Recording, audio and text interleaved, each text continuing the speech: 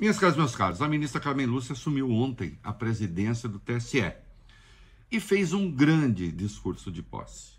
E eu reforço a minha avaliação de que se alguém está esperando que haverá um amolecimento no combate às fake news, para usar até uma palavra que ela empregou, pode esquecer. Ao contrário, ela prometeu seguir a linha de Alexandre de Moraes e foi muito dura. Eu publiquei a íntegra do discurso na minha página no UOL, leiam lá, né? Pode ser visto em qualquer lugar, mas é legal ler o texto, né? Porque a gente nota ali o rigor com que a ministra anuncia que não haverá trégua. E falou muito duramente contra os algoritmos do ódio, a cultura da mentira. Cultura da mentira esta que anula a vontade das pessoas, né? Que destrói o tecido da cidadania. É um grande texto. E cantou as glórias de Alexandre de Moraes, mas de maneira inequívoca. Leio aqui um trecho para vocês. Eu queria cumprimentar com um carinho muito especial o ministro Alexandre, até agora presidindo a Justiça Eleitoral Brasileira, que deu continuidade aos trabalhos de todos que nos antecederam nesses 92 anos de existência da Justiça Eleitoral. A atuação deste grande ministro Alexandre de Moraes foi determinante para a realização de eleições seguras, sérias e transparentes no momento de grande perturbação provocada pela ação de antidemocratas que buscaram quebrantar os pilares das conquistas republicanas dos últimos 40 anos. Não ter tido êxito aquela empreitada criminosa foi tarefa de muitos, especialmente do STF e deste Tribunal Superior Eleitoral, com destaque que ficará para sempre acreditado a ação firme e rigorosa do ministro Alexandre de Moraes. E agora preste atenção nisso aqui, queridos.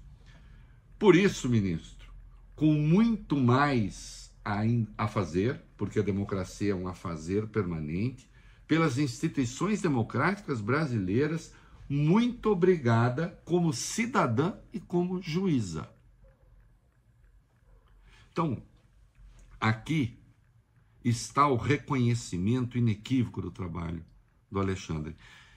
E eu sustento que houve uma certa dose de improviso nesse trecho. Porque antes da Cármen falou o Beto Simonetti, presidente da OAB. Aquele que Bolsonaro, naquela reunião golpista, tratava como aliado, né? O Simonetti disse depois que não, enfim. Mas o Simonetti fez um discurso medíocre, que ultrapassou a linha do ridículo.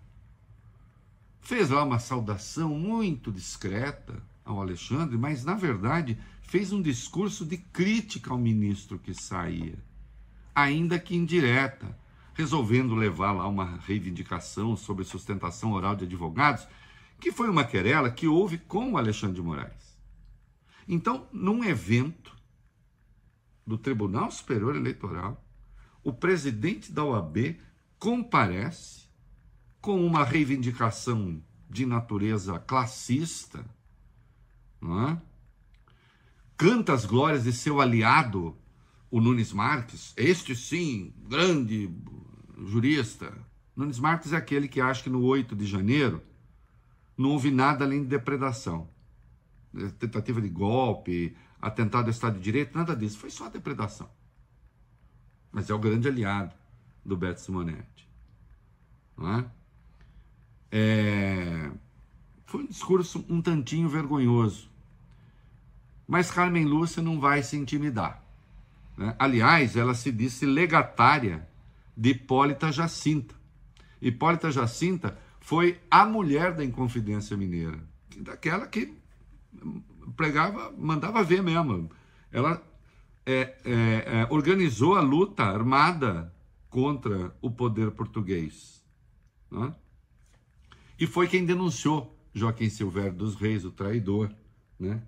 E aí eu escrevi um texto, e eu me lembrei, no texto que eu escrevi no UOL, de versos da Cecília Meirelles sobre Joaquim Silvério dos Reis, o traidor. Pelos caminhos do mundo nenhum destino se perde. Há os grandes sonhos dos homens e a surda força dos vermes. É isso aí.